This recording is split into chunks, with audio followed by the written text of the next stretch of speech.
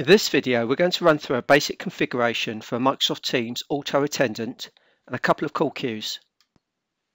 In our configuration, the call queues will be reachable via the Contoso Auto Attendant or directly via their own service number. The first step is to order the Microsoft Phone System service numbers we need. Our first order will be for the Auto Attendant number. In our example, we're going to use a Manchester number for the Contoso Help Desk. As is the case for subscriber numbers, the system will initially reserve numbers and then give us 10 minutes to confirm the order. We then repeat the process, but this time we're going to request two call queue numbers. We will also use Manchester numbers for these two service desks, although in reality we could have used any regional number.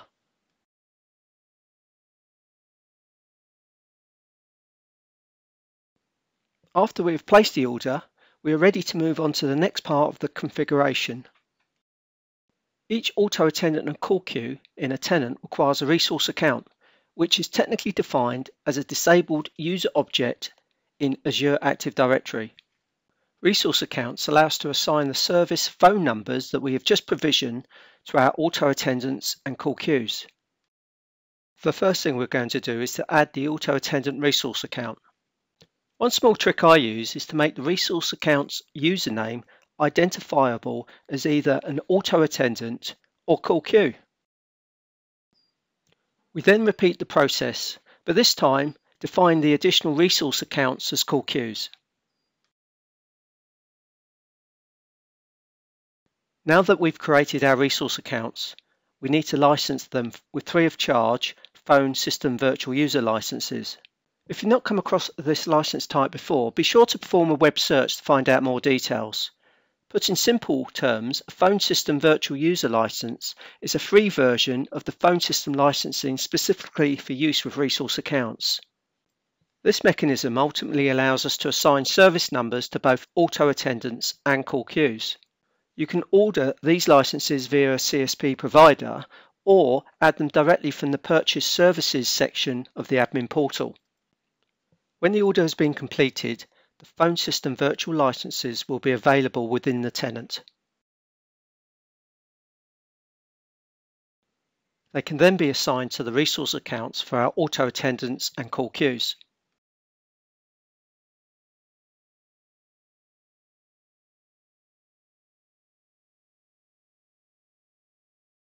This then enables us to go back to the resource account page and assign our service numbers.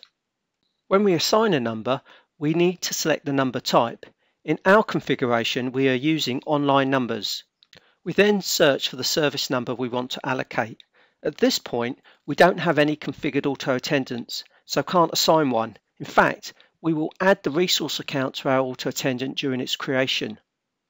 We then repeat the process and assign phone numbers to our two call queues.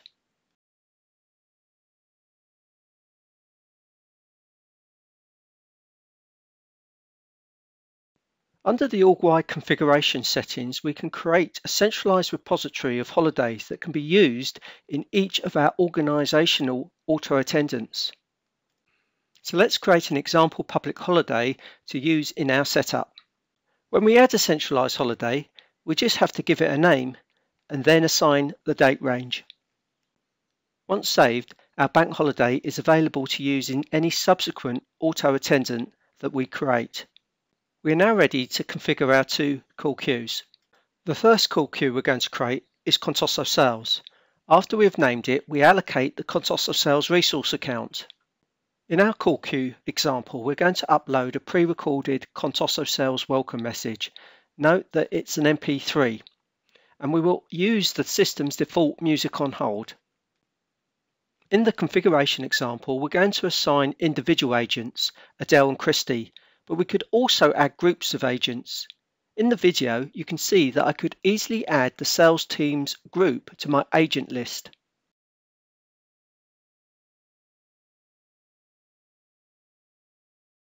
We then choose the call routing method, and I'm going to allow my assigned agents to opt in and out of receiving calls.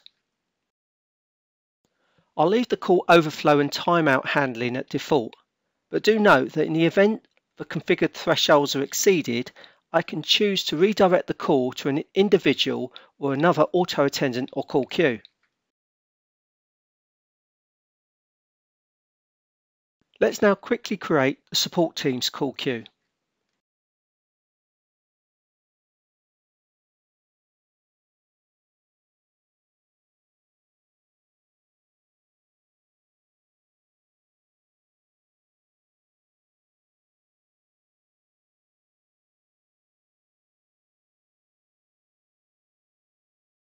Okay, we're now ready to build our auto attendant. As this is a demonstration, we're going to configure both dial by name and an IVR. In a lot of use cases, you might want to separate these functions. Let's start by giving our auto attendant a name. We'll call it Contoso Help Desk. We will then assign Christy as our company operator. Note that you can also configure a call queue to handle operator functions.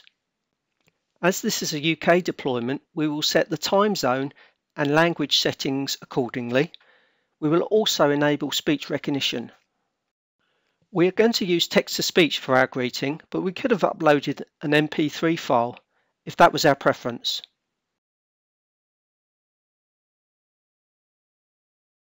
Then we configure the call routing. In our example, we're going to select Play Menu Options, which opens up the IVR functionality. We will then add some text to tell the caller how to use the IVR.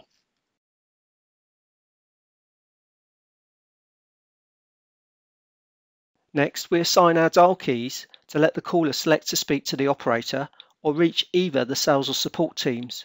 Note, this is the part of the configuration we assign to our call queues. As you can see, it's really straightforward as to how we do this.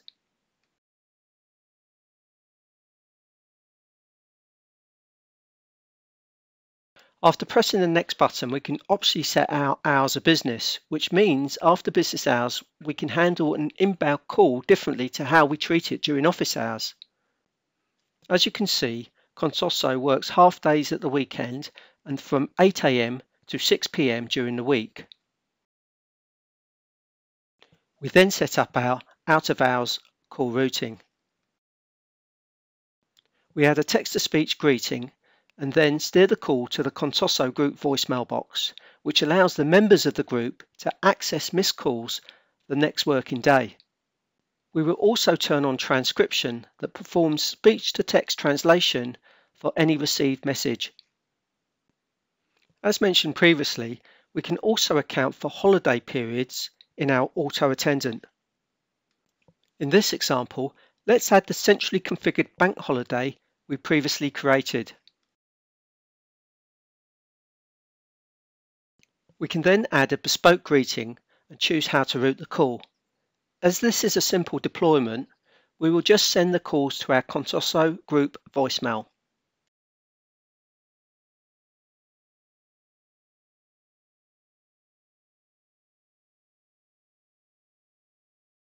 If you're using the dial by name or dial by extension function within an auto attendant, you should think carefully about configuring an appropriate dial scope to limit access to the tenant's directory. There may be some people in the organisation you don't want to be reachable by anyone who calls into the company. The final piece of the auto attendant configuration is to assign the help desk resource account so that our dial by name, operator and IVR features are associated with a service number. After we have submitted the configuration, we're ready to test. As you can hear, when I dial the auto attendant service number, I am greeted and then given the option to route the call.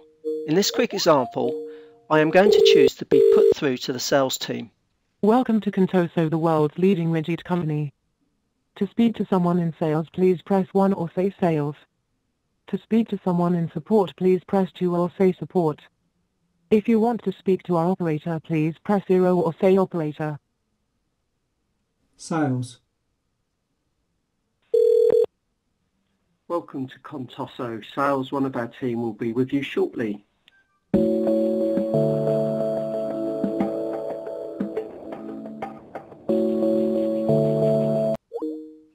We have now completed our basic auto attendant and call queue phone system setup.